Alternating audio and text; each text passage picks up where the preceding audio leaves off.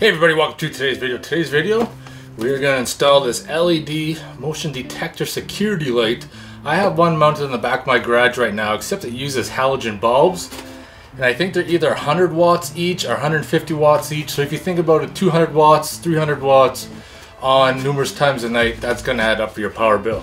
So these ones claim to give off 80 watts and only use 13 watts of power. And it says on the box, estimated energy cost $1.57 per year, which is pennies on the dollar. So let's have a look at this before we install it. So this one here is manufactured by Defiant, ideal for garages and driveways, which we're going to do motion activated, adjustable 1 to 12 minute on time when motion is detected. Here it is right here. Looks pretty straightforward. 2-wire hookup, black and white, and of course your ground's going to go on this one. First thing you want to do before any installation of household power is make sure the power is off. My outside light is wired to this switch right here. Flick it down, power's off. That's the old one we're swapping out, so I'm going to grab my ladder and we're going to start taking it apart. Yeah, it looks like this old one. I'm going to need a Phillips to pull it out.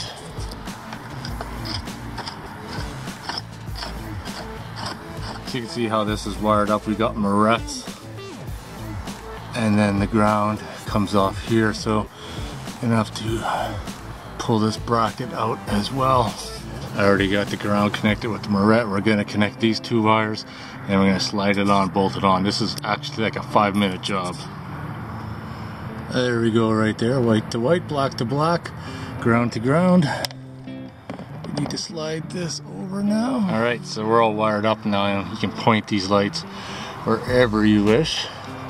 I'm gonna point them more down and out. Bring this, because this ball can rotate too. So I'm gonna rotate that down. And your settings, of course.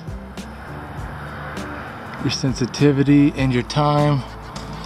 I'm just gonna go half and half for now. As always, use caution on the ladder. Lights up, let's hit the power, see if it works. Now if you didn't have the power off, you would be electrocuted by now. Winner, winner, chicken dinner, we're all lit up. Alright, well I'm going to end the video there. The installation was pretty simple. 3 wires, ground, black and white. Don't mix them up. Make sure your power's off. If you're unsure if your power's off, check with a multimeter. I know that switch is the off power for mine. And if you're uncertain about electricity or wiring household current, I would totally avoid doing it because you might get yourself injured or killed. Anyways, I'll talk to you guys later.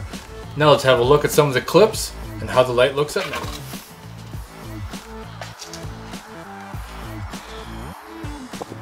This is the light from the motion detector. It's actually pretty decent. LED.